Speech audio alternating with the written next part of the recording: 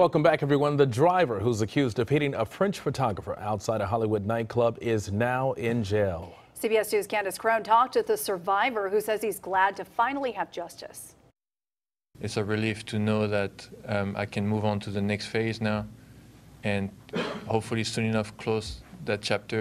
Corentin Villemeur is in good spirits knowing the driver who hit him 6 months ago is finally behind bars.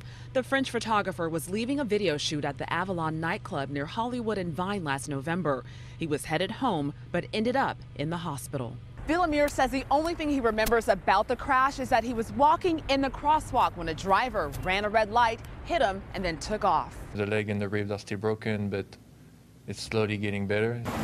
Police say a witness chased down the driver. Investigators also found security video of the suspect at a bar the night of the crash.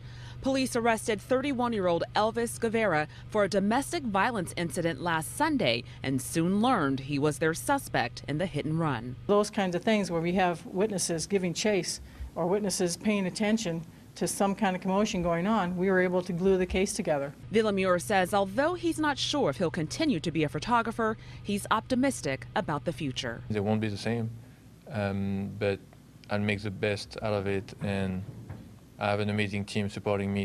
Reporting in Hollywood, Kandiss Crone, CBS 2 News.